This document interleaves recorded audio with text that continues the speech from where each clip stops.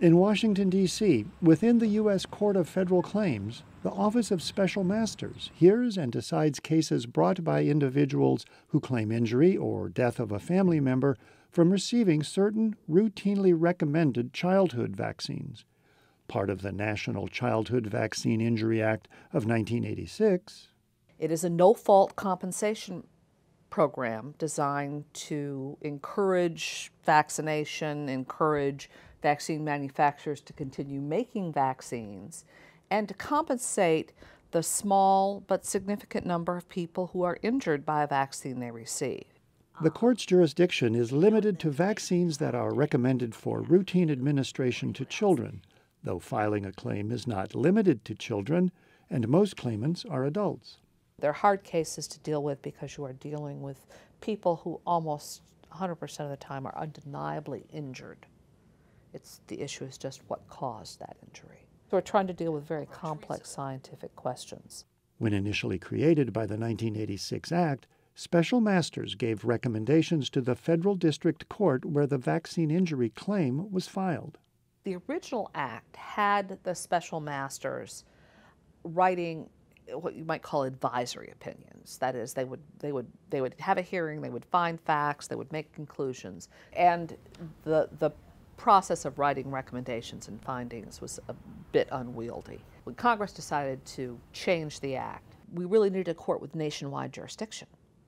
And there aren't many courts with nationwide jurisdiction, the Court of Federal Claims being one. It made sense to put us in with the Court of Federal Claims.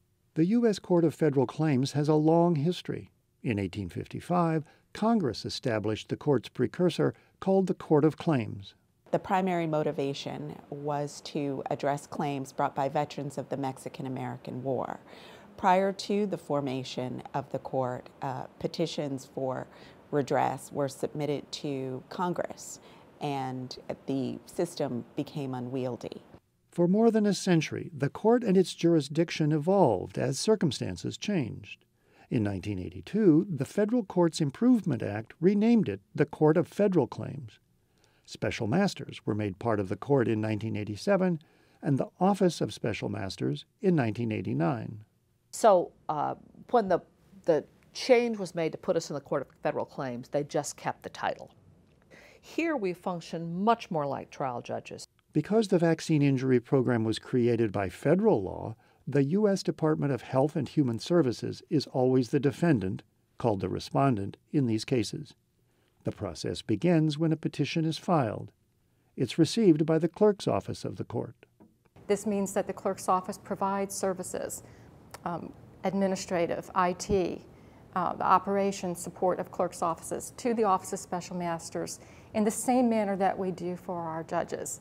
Cases usually are randomly assigned to a special master, though Chief Special Master Vowell has authority to consolidate and assign cases as may be needed. Because of the overwhelming number of new cases that have been filed each year, I've organized the staff attorneys into a special processing unit. That frees up my colleagues from some of the routine day-to-day case management responsibilities and allow them to focus more on the 20% of cases that don't settle and a number of the cases that take more special management to get them to settle. About 70 to 80% of the cases that are filed in the program ultimately settle. Another 10 to 20%, 10%, maybe a little higher, are dismissed for some defect in the petition.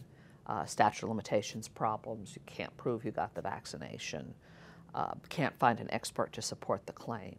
And the other 20% are probably litigated in some measure, either at the fact level or at the entitlement level. That means there's a hearing. In many respects, they look like a trial. We use the term hearing because we don't apply the rules of evidence that directly. Our hearings are all closed to the public, and that's statutory, that information submitted by a party on a case is not open to the public. Witnesses come, they take a witness stand, they testify, their qualifications are reviewed if they're an expert. If they're a fact witness, we go over their fact testimony. Cross-examination is not required, but routinely is authorized the other party. The special master may or may not have a lot of questions for the witnesses. And at the conclusion of the case, we may or may not have post-hearing briefs. We almost always have pre-hearing briefs to clarify what issues are in dispute. To aid petitioners and the court, Congress created the Vaccine Injury Table. It lists covered vaccines, injuries that are scientifically or by policy associated with that vaccine, and the time period in which an injury had to have appeared. While the Court of Federal Claims and its Office of Special Masters is physically based in Washington, D.C., we have national jurisdiction. Our cases allow us to travel and sit to hear proceedings throughout the country. So there's no regional limitation to where the court sits.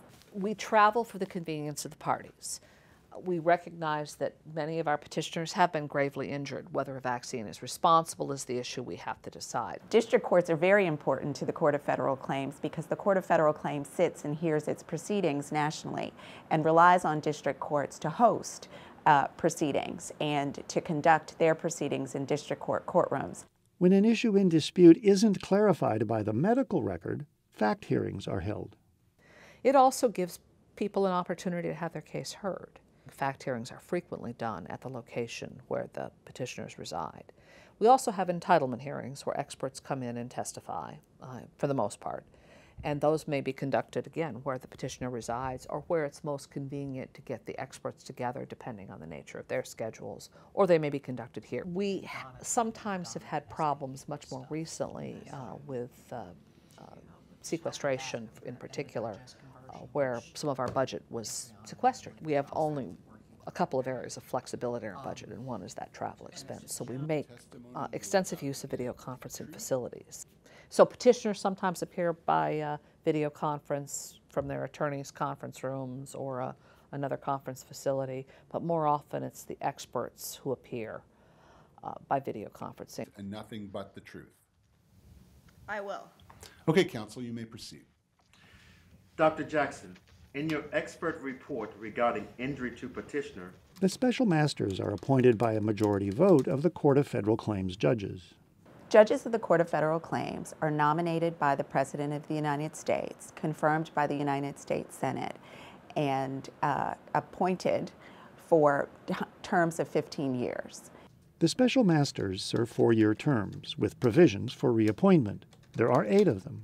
It is a very scientifically intense, medically intense program, and special masters have to develop an expertise in diverse fields: immunology, neurology, orthopedics, rheumatology, pediatrics.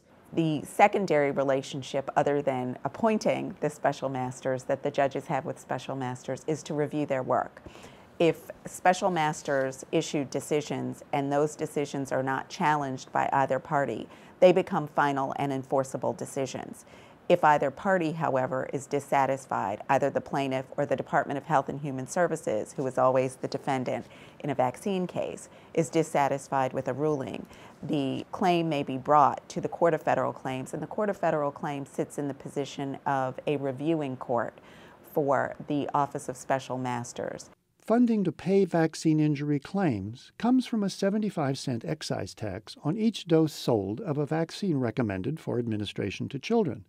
Manufacturers collect the tax and deposit it into a trust fund.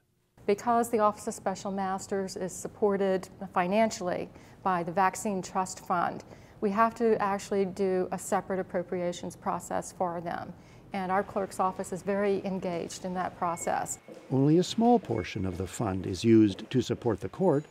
Primarily, the trust fund pays judgments in favor of petitioners. In fiscal years 2011, 12, and 13, the court rendered judgments for vaccine injury petitioners of about $630 million. In that same time period, the court received about 400 to 500 new vaccine injury filings each year. One of the interesting aspects of our program is we are the only statute that I'm aware of where losing litigants, you file a vaccine injury claim and you lose. Their attorneys and their fees and costs and their own costs associated with the petition are compensable. They're paid for out of the trust fund. Congress did this deliberately because they recognized this was such a new and unique area of law. They wanted petitioners to have the benefit of counsel to help them.